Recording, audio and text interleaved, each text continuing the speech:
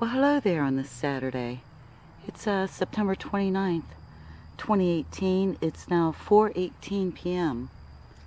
up here in northeastern Ohio, and I just saw Emily Suzanne. She had put up a video and captured a couple sunspots with her P900, so I wanted to run out here real quick and take a look and see if I can catch them.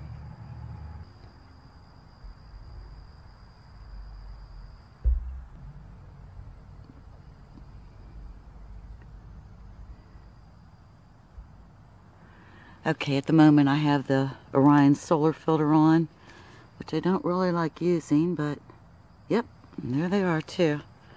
I will try it with the other filters in a second.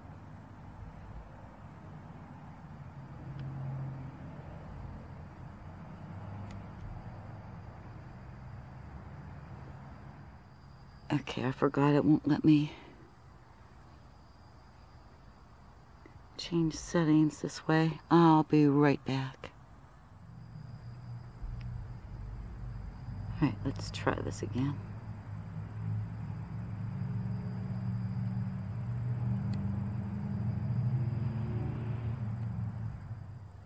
Yeah, they are quite faint, but there's a pair of them down there. I'm going to change filters. I'll be right back.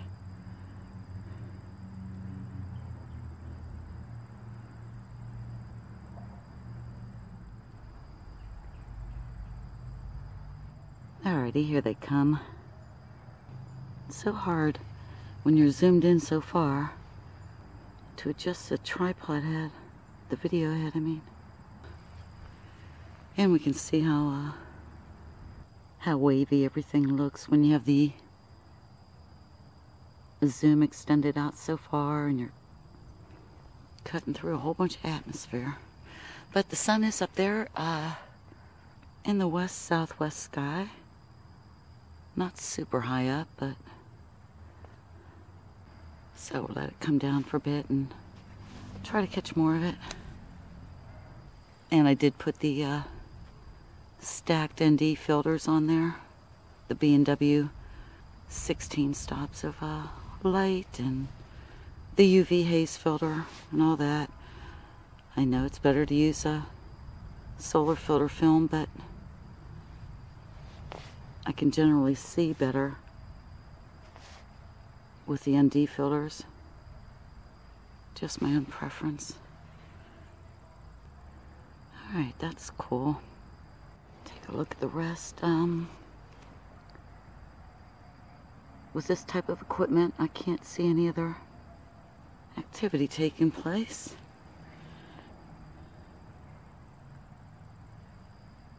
And we're at the max zoom, and we are on 4K. I was playing around with it last night, and I forgot to turn it back to 1080p. Alrighty, that should do for a good documentation. Thank you, Emily. Glad I saw your video. And as we change the shutter speed and the aperture, we can see how the glare gets tamped down, and we can see those sun rays. It's such a cool look. And just so we know that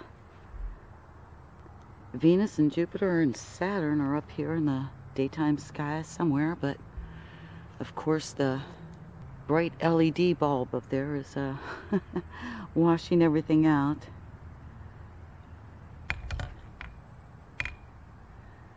So even if I change the shutter and aperture to make it darker, we're still not going to be able to see those planets in the sky. That's just for reference. That's another reason besides what I think are reflections and flares and whatnot from the from all the glass inside these cameras. They each produce a different effect, but depending on the angle and the tilt and the pan and all that good stuff of what you see up there. But another important thing that I keep in the back of my mind is that during the day with the sun glaring as it is, we can't even see the known planets in our daytime sky, and so I find it quite unlikely that we'd see another planetary system, not during the daytime. I mean, we even have a hard time seeing the daytime moon unless it's on the opposite side of the sun, and out in that direction would be Saturn somewhere in the southeast. I think Mars is the only one of my regulars that's not up above the horizon yet. And the sun, not the sun, the moon already set, so yeah, please don't get me wrong. I've believed for decades, I mean way long before the internet ever came along, that there's more than the known planets in our solar system. It's just a belief that I've had. Maybe a gut instinct, I don't know, but it's something I tend to trust. And that we're possibly in a binary star system. And I've been on the hunt for them. But so far, no luck. But that's just where I stand at the moment. And I could always revise my thoughts and theories and everything else. Most everything is a damn theory anymore. So, anyway, on that note, I'm going to wish you all a great weekend. What is today? Saturday. Alright. So here we are at 4:38 p.m. Y'all take care now. Bye.